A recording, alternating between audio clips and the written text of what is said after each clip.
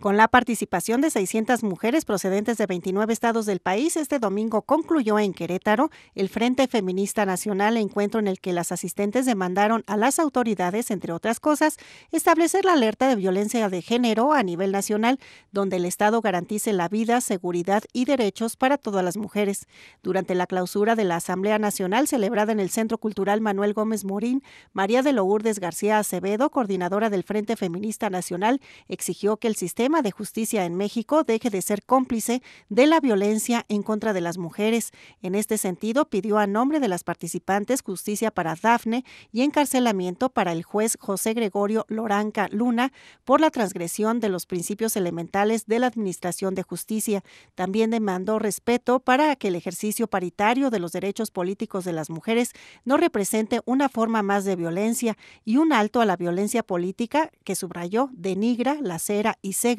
la vida de las mujeres que quieren acceder a espacios de representación y toma de decisiones. Logramos también que inicie la articulación regional. El objetivo del Frente Feminista Nacional es tener esta fuerza política nacional para poder de manera articulada continuar la defensa de los derechos humanos de las mujeres y continuar colocando en la agenda pública, en la agenda de los tres poderes del Estado, colocar estas propuestas que desde el feminismo hacemos para las políticas públicas, para que haya más presupuestos, para la atención de los problemas, las necesidades de las mujeres, y pensamos que